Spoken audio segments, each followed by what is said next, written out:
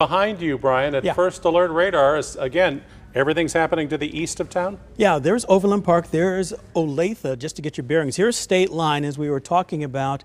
Nick started the ball rolling it, saying there was mainly going to be east and southeast of the metro itself. And here's the cell, and we've been tracking it for at least the first portion of this newscast, moving out of Cass County, now moving into adjoining Johnson County on the Missouri side. This is now a new severe thunderstorm warning. So as we said about 5 minutes ago, first alert going out for Holden, Missouri. This thing has the potential of producing 60-mile-an-hour winds, maybe a little bit of hail, but it's part of a broken line that's going to stay mainly east of the metro. So again, if you haven't had any rain, you're probably not going to get any. However, farther downstream, I think that you're going to have a pretty good chance. Anything east, like towards Sedalia, toward Marshall, this line's going to be heading toward you.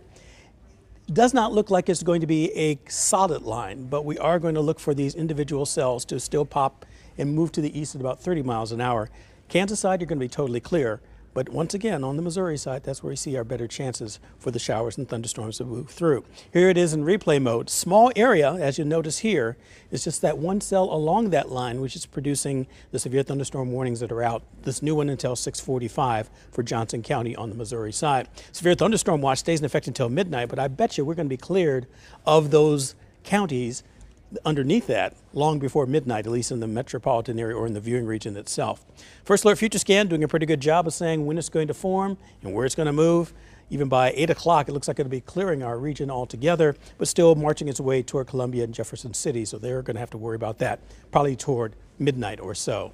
Here's a look at the City View camera. As we see here, 90 degrees with a heat index of 91, an indication that the cooler and drier air is trying to move in. Ahead of it, though, still hot and humid. Sedalia at 96, Atchison at 88. Heat index also coming down the scale out there, but still triple digits ahead of it, and that's why these thunderstorms are pretty strong.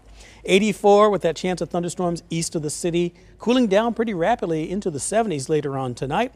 Low temperatures by tomorrow morning getting all the way down to 62 for Kansas City, 61 for St. Joe. Hour-by-hour forecast on your Wednesday has a high temperature struggling to get to 82 degrees, and that will last into Chiefs Thursday as well. Kickoff temperature 81. By the time you're heading home, hopefully with a victory, cool and dry and about 70 degrees as the lines come to town.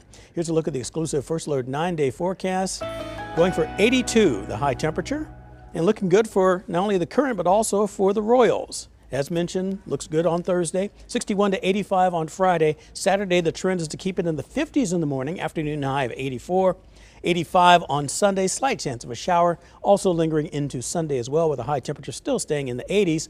Another push of cooler air pushes us back down to highs in the 70s, lows in the 50s and 60s, but still a risk of a few showers and thunderstorms. Lynn's Upward Sports coming up.